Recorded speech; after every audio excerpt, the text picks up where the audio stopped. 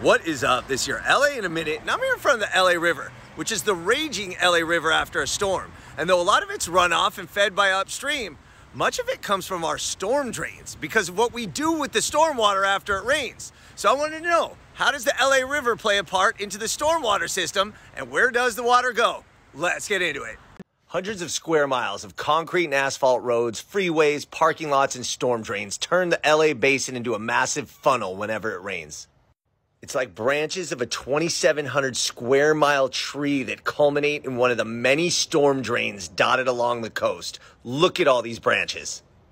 When we get one of our atmospheric rivers, the rain can pour into the Pacific Ocean at 29 million gallons per minute. In an average rain year, Los Angeles County loses more than 100 billion gallons of rainwater every year, or 200,000 Olympic-sized swimming pools. Prior to 1915, there was no stormwater drainage system in Los Angeles, and stormwater would routinely take different runoff directions, and there was a high level of unpredictability that caused them to finally map out a system. Problem is, the priority of the stormwater drainage system was to get water out of the city as quickly as possible. LA developed rapidly, and as a result, the impervious surfaces such as concrete and asphalt, there was no green area available for natural drainage.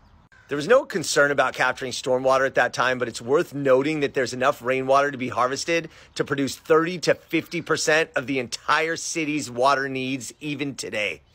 Now, the problem is with our current system, a lot of that rainwater is runoff, means it's traveled over many surfaces, and the pollutants are nuts. Fertilizer, pesticides, fecal matter, heavy metals, even trash. It's terrible condition by the time it makes it to the ocean. So now we have a paradox, moving water out while bringing water in from outside sources while keeping it clean. What do? There have been improvements like the Tujunga spreading grounds near the San Gabriel Mountains.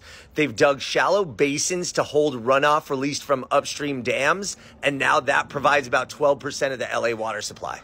Los Angeles also passed an ordinance in 2012 to require new developments to collect runoff to reuse or percolate on their grounds.